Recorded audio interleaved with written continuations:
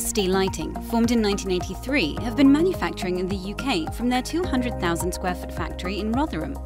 ASD Lighting presents a comprehensive range of commercial, domestic, industrial, street and security lighting, which has been designed, developed and manufactured to the highest standards, whilst offering market-leading services and delivery times. As a company, they recently installed 2 new collaborative robots, or cobots for short, on their street lighting production line.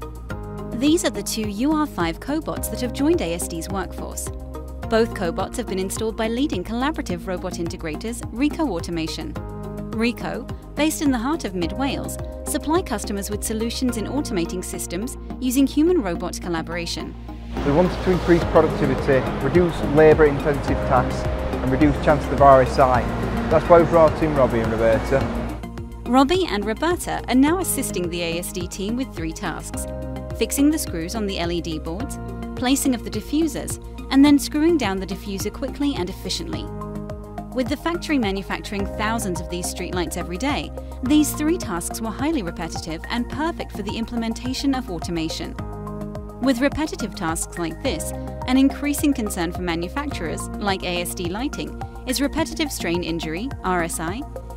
Integration of cobots like Robbie and Roberta significantly reduces the RSI for workers. From day one, ASD didn't want these cobots to replace jobs. Their sole purpose was to improve the jobs for their workers by reducing the labour-intensive tasks.